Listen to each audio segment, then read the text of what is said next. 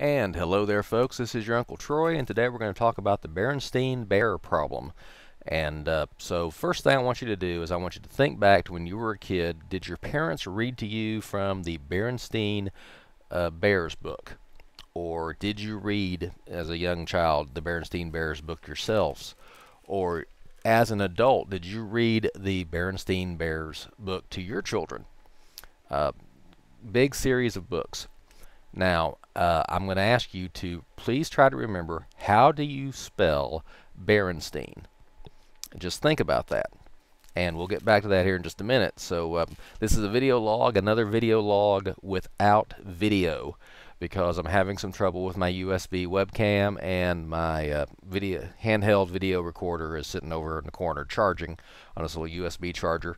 Apparently I had plugged it into a USB port on my computer the other day, which did not supply sufficient power to actually charge it. So it just sat there with this little yellow light blinking. And when I went to use it today, I found out, oh, we still got only 2 minutes worth of video recording time left. So it's been plugged into a different connector, one that provides more power, so we'll see what happens. So I'm also still having some technical difficulties. In fact, part of the reason why I'm recording this today is that I got a small piece of hardware in the mail, a little SLI bridge that I'm going to try to install later. And well, as any time you make a hardware change on your computer, there's always the chance that it's not going to boot back up afterwards, and you're going to spend 3 days or more just trying to get back to the point you were before you started improving it. So in case you don't hear any messages from me for a while, it's because I killed my computer. Okay, so back to the Berenstein Bears. Myself, I always spelled it Berenstein. And once in a while, I've had people say, well, I think it's spelled Stien. Once in a while, I'd encounter people like that. So I checked my circle of family and friends, and everybody remembers it Stein. That it could not be IEN. And in fact, I had people pretty much get irate with me that suggested, is it possible you misremembered it and it was EIN? No, it's IE. Excuse me.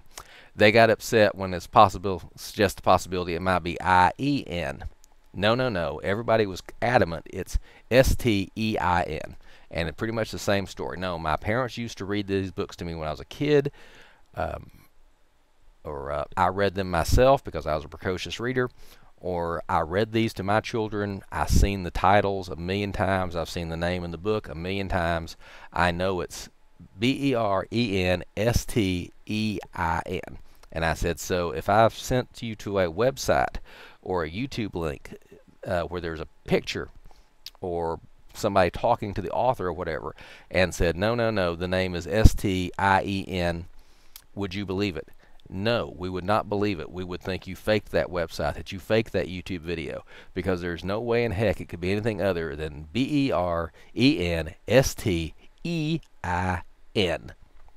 which is fine. So you've had time to think about it and yourself. So how do you think it's spelled? And if you're like everybody in my circle of friends, everybody in the circle of family, everybody I checked with on Facebook, and 90% of the people I talked to on Reddit, you're going to say it's spelled Berenstein. Okay, prepare to have your mind blown. You are wrong. It is actually spelled Berenstein. Berenstain. However, since it's German, and with German, when you have two vowels, the second one is the one that you sound out. It's actually Berenstein. And it turns out when the Berenstein family came to America, the immigration official who processed their paperwork basically said, what's the family name? And they said Berenstain. Now, Berstien or something like that. So the immigration officer did not know how to spell Bernstein. So he did his best and wrote out, this is before you typed in things into computers, but he wrote out basically Berenstein, and that's as close as he could get to Bernstein. So the family name became Berenstein. because, like I said, German pronunciation. And so, and over the years, it has been that. It's not a case of, well, we thought Berenstain was, the books have always said Berenstain. I'm going to pronounce it Berenstain because, it's A-I-N. So it's not a case of, well, when you were a kid, it was Berenstein, and then they changed it and corrected it later. No, it's always been Berenstain. And if you remember it otherwise, you're crazy, basically. And well, according to the most diehard skeptics, I don't believe in anything people. What happened is, one person put it on the internet that they remembered it as Berenstein, S-T-E-I-N, and because we're all a bunch of gullible sheep, when we saw that somebody had put it in print, we all altered our memories so that we all remembered it as Berenstein. Now, taking into consideration that 90% of the people that I talked to about this had never put any thought into it since they were children, or since they had read to their own children. They had not gone off and searched the internet looking for this. They had not seen anybody write it wrong on a website. They had not seen anybody pronounce it wrong on YouTube. I simply asked them about it. They went back to their childhood memories, and like I said, everybody in my personal circle, everybody on Facebook that I talked to about it, everybody on 90% of the people on Reddit, all came out with S-T-E-I-N, Berenstein. Now, I'm going to tell you my personal story and how it's not a case of, well, I read it somewhere on the internet and my brain just automatically incorporated the wrong thing into my memories. When I was a kid going to what we call grammar school or elementary school, grades 1 through 8, we had what was called library day. Once a week, we would skip one of our classes and go to the library, where we were required to check out books. Now, kids, back in the old days, a library was a place where you kept physical copies of books. And even a small town, backwoods, hick school like the one I went to had hundreds and hundreds, if not thousands and thousands of books. So every week you would go and you would check one out, and 90% of the time all you had to do was check it out, bring it back the next week, check it back in, check out another book, or you could check out the same book again. You weren't even required to read them. It's just they wanted to expose us to the process of going to a library, checking out a book, taking it home, taking it back to class, reading it, whatever. So, but 1 out of 10 times you were selected to do what was called a book report, and you had to do a short report, just a few pages, on the subject of the book you just read. And you would write that, turn it in. The teacher would select a few, and you would stand up in front of the class, read your book report, explain to people, answer questions about the book, just to prove that you had read it and understood it.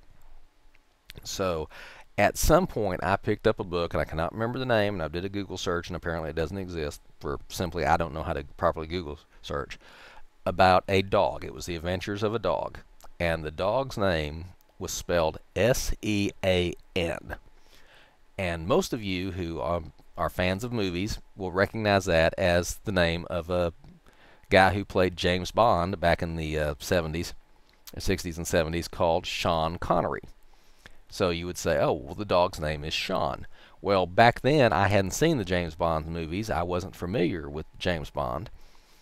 So I did not know about actor Sean Connery or Sean Penn or other Seans. So I saw S-E-A-N. I said, okay, I don't know how to pronounce that. Let's sound it out. The S is obviously an S sound. The N is obviously an N sound. We got E-A. Let's see. There's a food called the bean. B-E-A-N is pronounced bean. It's very similar to S-E-A-N. And we all know that when two vowels go walking, the first one does the talking. That's standard English pronunciation. So obviously this dog is named Scene. So I did a book report on Scene, and I was one of the ones chosen to stand up in front of class and talk about Scene. So I stood up in front of the class and I gave my book report on the adventures of a dog named Scene, going through the wilderness, getting into fights with wolves, etc.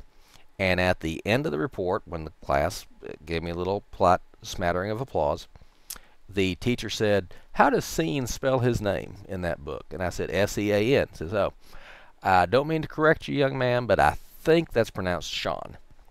And I'm like, oh, okay. So I went out and checked in some books and found out, yes, Sean was the preferred pronunciation of S-E-A-N.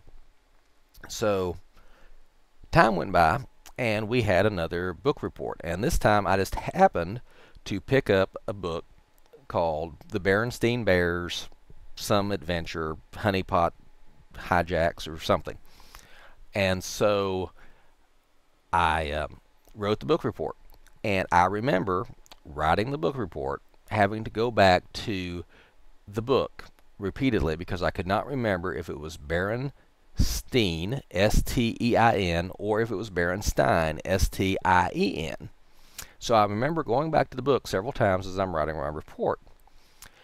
And I also remember discussing with my friends, some of whom had read the books in childhood, some of whom had read the books themselves, how do you pronounce Berenstein?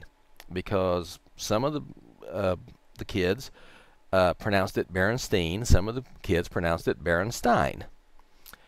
And so I went with the, again, standard English pronunciation. When two vowels go walking, the first one does the talking. So S-T-E-I-N would be emphasis on the E, Stein, or excuse me, Steen, Berenstein. So a couple of kids said Berenstain because that was how their parents pronounced it, but everybody else agreed with me it was Berenstein. So I did the report. I called them the Berenstein Bears the whole time. And the reason why I keep accidentally saying Berenstein is because that's the approved pronunciation that I know is now, and I'm trying to teach myself to use the approved pronunciation from now on. Anyway, so I gave the report on the Berenstein Bears. Nobody in the class corrected me. The teacher congratulated me on writing a good book, or writing a good book report, and everything was fine. And so that cemented in my mind that it was spelled B-E-R-E-N-S-T-E-I-N, and that it was pronounced Berenstein. Okay, fast forward, she's 30 years, I guess, and I'm reading on the internet something about the Berenstein Bears is spelled wrong. So I think, well, that's easy. Everybody knows how the Berenstein Bears are spelled. I type it in, and I end up with a dozen links to a dozen websites of people saying, holy bleeping bleep, I just found out I've been misspelling Berenstein Bears for the last 30 years. And I thought, well, that's ridiculous. And I click on the links, and I find out that pretty much every single person remembers spelling Berenstein Bears, B-E-R-E-N-S-T-E-I-N, and that they were just flabbergasted, gobsmacked to find out it was S-T-A-I-N. And it was pronounced Berenstein because it's a German name, and in Germany, when you have two vowels together, the second one does the talking. So I started reading about this, and basically a lot of people are really upset about this. They get physically ill when they find out they've been wrong all these years. And it's not, and like I said, the skeptics say this isn't a real thing.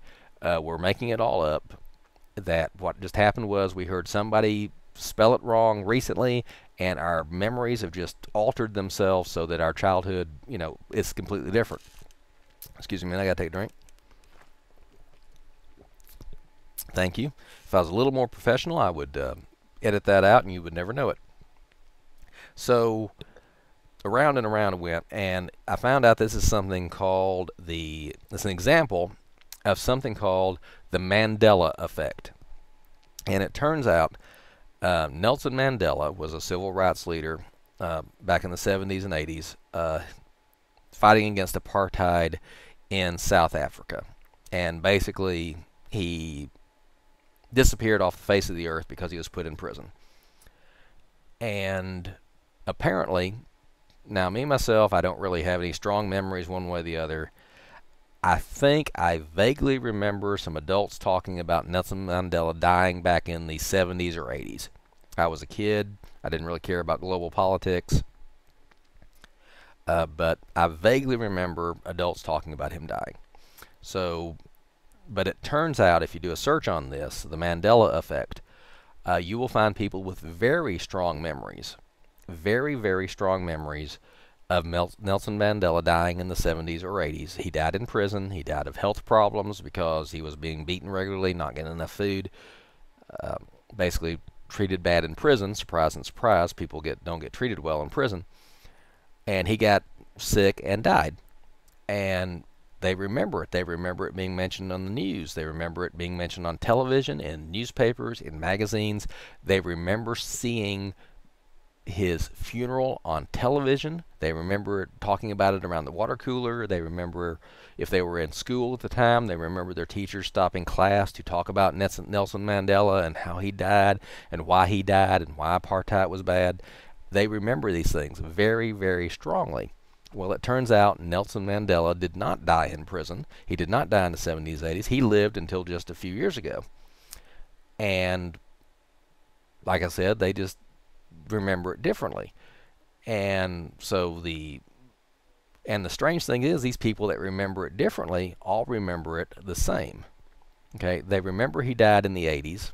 They remember he died in prison. They remember it was because of the beatings and the poor food. They remember the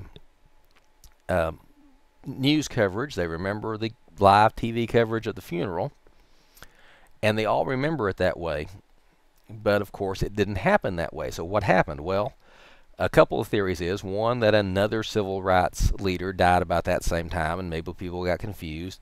Another is that many years later, a standby obituary is what they call them. Basically, you don't wait until a famous person dies before you write the obituary. You write the obituary first and keep it on file. That way, if the person dies suddenly, you can pull it out, hand it to your newsreader, and they can say, Nelson Mandela, apartheid, blah, blah, blah, died in his sleep, yada, yada, yada. So, apparently one of those for Nelson Mandela leaked or got exposed or something some years ago. So what the skeptics who don't believe in anything say is, well, obviously these people learned about that premature obituary, which was released. They remembered a civil rights leader dying in the 70s or 80s, and they just put all that together in their heads, and so they manufactured the memories of Nelson Mandela dying in the 70s or 80s. The problem with that is, it's not just a simple matter of we misremember dying, hearing Nelson Mandela die. It's that we remember reading newspaper articles about it. We remember reading magazine articles about it. We remember it being shown on television. We remember talking about it with our coworkers. We remember teachers in school stopping class to tell us about this. And it's not just one simple memory. It's a huge chunk of our lives that you are suddenly telling us is wrong. And like I said, people get physically ill when they start thinking about this. And the crazy far out there explanation is that there are alternate timelines. There are parallel universes where things run mostly the same as they do here on our Earth, with a few minor differences. And the crazy out there solution to this problem is that in some universe, Nelson Mandela did die in the 70s or in the 80s. In some universe, the Berenstein Bears were spelled Berenstein. And somehow we have managed to swap ourselves with people from another universe where Nelson Mandela died in 2013. We managed to swap ourselves with another universe where our parents read to us the Berenstein Bears, spelled S-T-A-I-N, and not the Berenstein Bears, spelled S-T-I-N. And right now, in another universe, there is a Troy Cheek, Uncle Troy, doing a webcast where he is talking about, I know it was S-T-A-I-N. I remember it being S-T-A-I-N. When did it change to S-T-E-I-N? Because, like I said, that's parallel universes for you. So, other things along those lines, apparently Patrick Swayze is still alive, at least according to some people, because they remember him being very sick from cancer, but beating it and going on to make more movies or more TV shows. In this timeline, Patrick Swayze unfortunately passed away. Me personally, here's one good. Okay, Sean Connery, I found out recently, is still alive. I had heard back in 2002, 2003 that Sean Connery had died during the filming of League of Extraordinary Gentlemen, or shortly thereafter. And my girlfriend, who was a big Sean Connery fan, was very, very upset about this because it meant no more Sean Connery movies. And even though I'm not a big opening night, opening weekend, go to the movies guy, we went to the movies to see Sean Connery's in League of Extraordinary Gentlemen because we knew it'd be his last film. And on opening night, or at least opening weekend, we were in line with several other Sean Connery fans who were upset that this was his very last movie and they'd come to see it, on opening night, or at least the opening weekend, because it was his very last film and they wanted to see it and send him off, so basically say goodbye. I remember, I think I first heard the news on the radio that he'd passed away in 2002. I remember seeing magazine with his face on the cover and talking about how he'd passed away. I'm pretty sure over the years I have seen in magazines or on the internet lists of actors who died filming their last movie and how it was a shame that, usually it was a sucky movie that nobody wanted to see. I remember all of that. So fast forward several years, and I'm reading one of those internet lists about how, people whose last movies sucked, and find out that, yes, Sean Connery in League of Extraordinary Gentlemen was listed there, but it basically said, unlike other people on this list, Sean Connery is still alive, and he can break this curse of having a bad last movie by simply starring in another movie. And I'm like, that's not right. So I did a search. Well, apparently, Sean Connery is still alive, or at least as of, August 14th, 2015. Even though there's been some internet hoaxes about him dying later. But Sean Connery did not die. Sean Connery actually went on to make some minor appearances in other films. Sean Connery just had a bad experience in League of Extraordinary Gentlemen and decided to mostly retire from acting. And so it's like, okay, so according to the internet skeptics who don't believe in anything, what happened was that I saw one of the internet hoaxes here recently, decided in my brain, well, I've not seen Sean Connery in the movies in a while, he must have died sometime after making League of Extraordinary Gentlemen, and then my brain has manufactured all the rest of these memories to support that. Now, the problem is, it's not just that I read somewhere Sean Connery is dead and that was the end of it. Like I said, I remember hearing it on the radio. I remember seeing it on television. There was a TV station that showed a Sean Connery movie a day for an entire month to celebrate his career. Most of them were James Bond movies, and most of them were James Bond movies he wasn't in. But I remember the whole reason for, the thing was, to celebrate Sean Connery's life. I remember going to the movies on, opening weekend, which I hate doing simply because it was Sean Connery's last film. I remember my girlfriend being very upset. I remember reading reading about this in the internet over the years. When I go to search the internet, I can't find any of those articles, or the articles are not the way I remember them. Basically just saying Sean Connery's last movie, not Sean Connery is dead, and this is his last movie. My girlfriend, whom I'm still in contact with, she does not remember seeing the movie with me. She does not remember me taking her to the movie. Even though the only reason I would have gone to see a Sean Connery movie with bad reviews on opening weekend is if I was going because it was the very last thing and Sean Connery would ever make, because he was dead and because she wanted me to go with her. That's the only reason I would go. So basically that started an argument about, okay, Troy, who did you go with if it wasn't me? Who else were you dating back then? So anyway, like I said, this is called the Mandela Effect. Do not Google it. Do not read it, because you will waste 2 days of your life like I just did. Basically every spare moment has been spent, everything when I'm awake and feeling well enough to sit in front of the computer, I have been Googling Berenstein Bears, Mandela Effect, Sean Connery. I'm now an expert on all these things. I actually broke my long-standing resolution, I guess you could say, New Year's resolution, to never be a part of Reddit and actually created a Reddit account and started posting to Reddit just because I wanted to comment on this whole Mandela Effect thing. So do not Google Berenstein Bears. Do not Google Mandela Effect. Do not pull up Google Maps and check to see where Australia is located in the ocean and where New Zealand is located in relation to Australia. Do not do that, because it will ruin your life, you will blow your mind, and you will never see things the same way again. Okay, so do not do all that. I've talked for, 25 minutes now about this. It was going to be a little short thing.